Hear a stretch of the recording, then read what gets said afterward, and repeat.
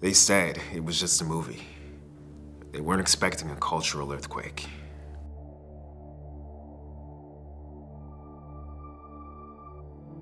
There were hundreds of people in line for the first screening. Most of us were in costume. I spent a week camped out in my Colm Feore cosplay. Everyone wanted to go. This movie was like the Canadian Jaws. And not just because the director wanted to add a bilingual shark. Well, I've been a projectionist for 20 years at that point. You know, I played all the big Canadian movies, like Porky's 2. This hour has 108 minutes. But I'd never seen an audience that excited. Sexually. When Colm Feore came on screen, the men and women in the audience moaned so loudly that the dialogue was totally drowned out. Imagine if all of Beatlemania was condensed in one single movie about the differences between French and English Canada. Like, I warned them.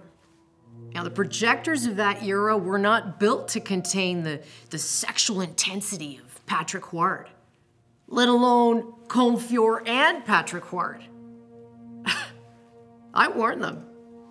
Nobody would listen. It's fuzzy, but I remember clawing frantically at the screen, trying to get to those 40-something beefcakes. The Anglophones started creaming their jeans when Huard spoke English. The Francophones started creaming their jeans when Feore spoke French. Spanish speakers were largely unmoved. It was a madhouse. And the intense heat and human moisture was too much for the projector. Blew up after the first reel. And then, driven mad by the loss of the Huard-Feore bilingual partnership, the audience started to turn on itself in what can only be described as a sex riot. I was making out and punching everything in sight.